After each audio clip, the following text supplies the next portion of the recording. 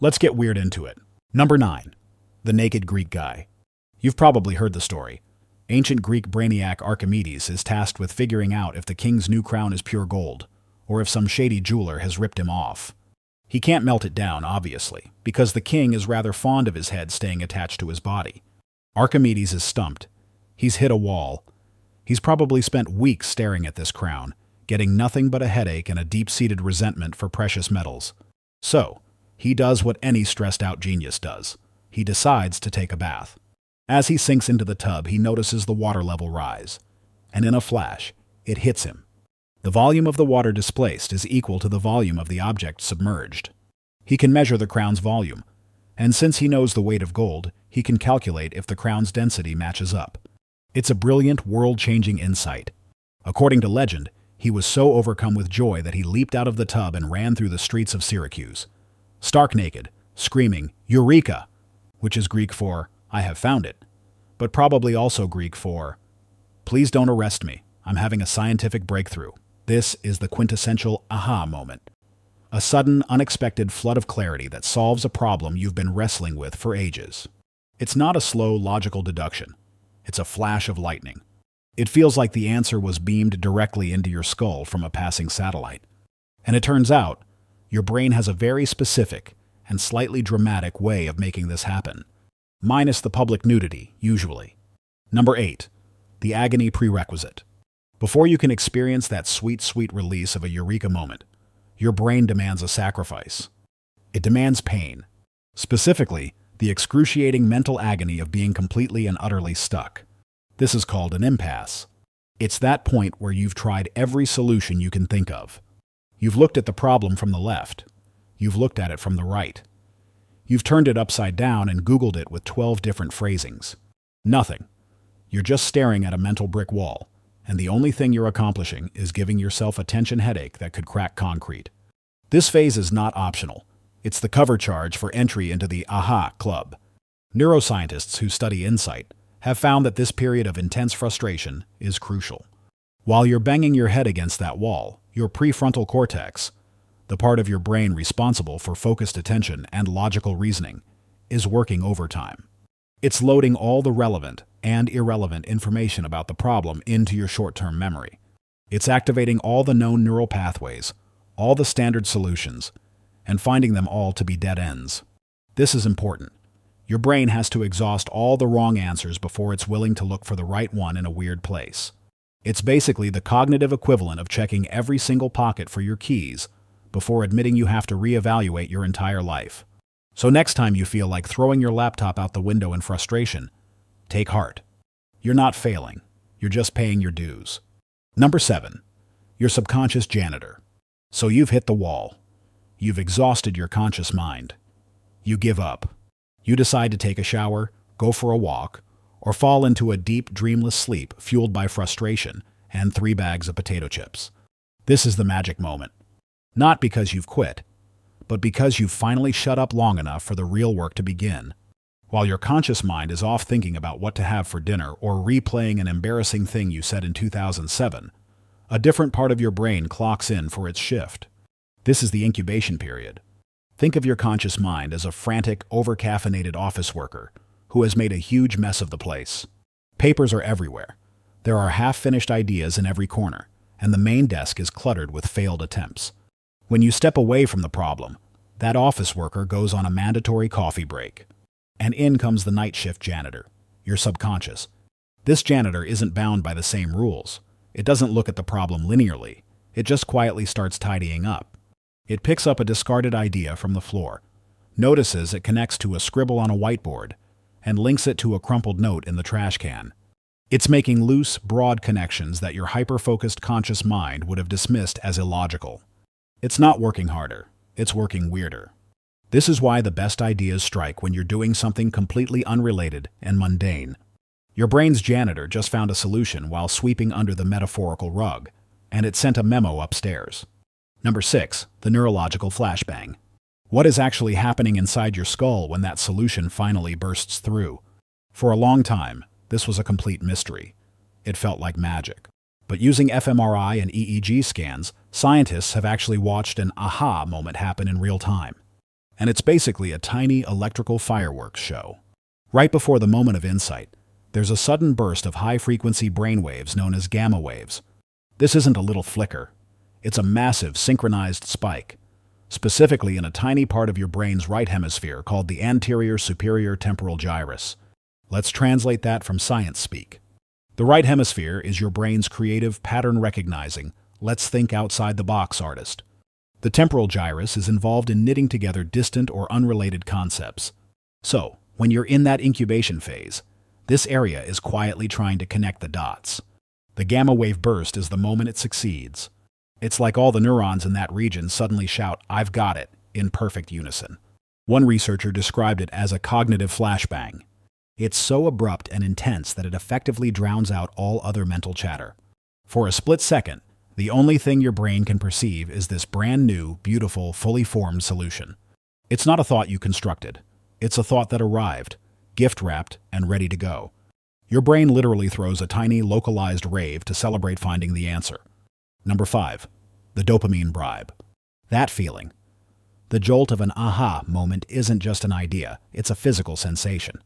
There's a rush of energy, a wave of pleasure, a profound sense of satisfaction that makes you want to pump your fist in the air.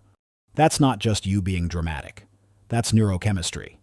Your brain is giving you a cookie. The moment that gamma wave burst goes off and the solution clicks into place, your brain's reward system floods your system with a neurotransmitter you've probably heard of. Dopamine. Dopamine is the brain's multi-purpose tool for saying, "Yes, do that again." It's the same chemical that gets released when you eat delicious food, win a game, or listen to a fantastic piece of music. It's a powerful motivator. In the context of an aha moment, this dopamine hit serves a critical evolutionary purpose. Problem solving is hard. It takes energy. It's frustrating. Without a reward, our ancestors might have just given up trying to figure out how to make a better spear and decided to just try punching a woolly mammoth instead. A historically unsuccessful strategy. The dopamine rush is a bribe from your own biology. It creates a positive feedback loop, training you to enjoy the struggle of finding novel solutions. It's your brain's way of saying, "Good job not being a complete idiot this time. Here's a little treat. Now don't screw it up." Number 4. The confidence scam. Here's the unsettling part. That feeling of absolute, unshakable certainty that accompanies an aha moment. The overwhelming conviction that your newfound solution is not just good, but cosmically, irrefutably correct. It's a complete fabrication. A beautiful, compelling, and incredibly useful lie. Psychologists have discovered that the feeling of insight and the accuracy of the insight are two separate events in the brain. You can have one without the other. You can have a brilliant idea that feels mundane, and you can have a completely boneheaded, nonsensical idea that arrives with the force of a divine revelation. The dopamine rush and the neurological flashbang are about the process of finding a new connection, not the quality of that connection. Your brain is rewarding you for breaking the impasse, for creating a new mental map. It doesn't actually run a fact check on the map first. This is why you can be so utterly convinced you've figured out the perfect comeback in an argument 3 hours later in the shower, only to realize in the morning that it makes no sense. Your brain gave you the Eureka feeling, but the idea itself was a dud. It's like your brain ships the genius idea and the genius feeling in two separate packages, and sometimes one gets lost in the mail. Number 3. The mandatory vacation. So if aha moments are so great, can you force one to happen? The answer is a frustrating yes and no. You can't just sit down, grit your teeth, and command your temporal gyrus to fire. In fact, trying to force it is the best way to prevent it from ever happening. This is a phenomenon called cognitive fixation, where focusing too intensely on a problem actually narrows your thinking and locks you into the same failed approaches over and over again. You're just digging the same mental trench deeper and deeper. The real trick to encouraging insight is strategic surrender. It's about creating the conditions for your subconscious janitor to do its job. This is where all that seemingly flaky advice about taking a walk, sleeping on it, or having a shower comes from. It's not about magic. It's about a change in context.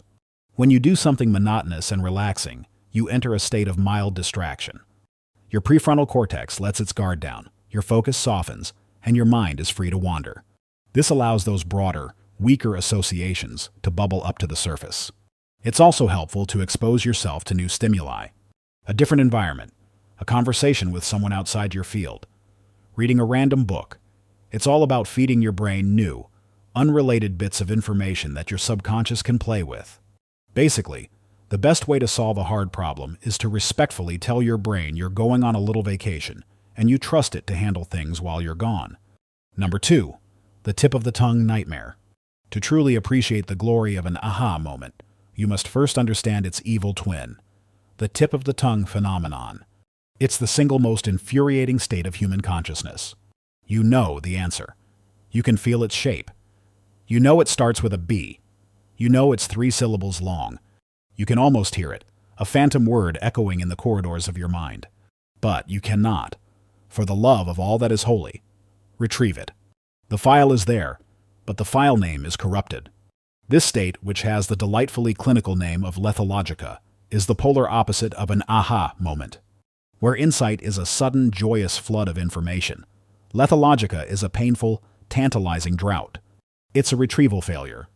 The information is stored in your brain, but the neural pathway to access it is temporarily blocked. It's like a terrible librarian who knows exactly where the book you need is, but just stands there, smiling and refusing to get it for you. This highlights just how incredible an aha moment really is. It's not just about finding information. It's about building a brand new bridge to it. The tip of the tongue state is when the old bridge has collapsed and your brain's construction crew is on a union-mandated break.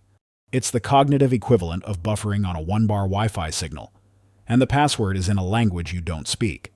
Number 1. The Insight Cascade. The most powerful and unsettling thing about a true aha moment is that it's rarely just one idea. A genuine breakthrough doesn't just solve the problem you were working on. It reframes the entire landscape. It's not like finding a single missing puzzle piece. It's like realizing you've been trying to assemble the puzzle upside down the whole time. When you flip it over, hundreds of pieces suddenly click into place all at once. This is the Insight Cascade. One key insight triggers another, and another, in a rapid chain reaction. The solution to problem A suddenly reveals the solution to problems B, C, and D. Problems you didn't even know were related. Your entire mental model of a subject can be rewritten in a matter of seconds. Scientists experience this when a new theory suddenly explains decades of confusing data. Artists feel it when a new technique unlocks a whole new style.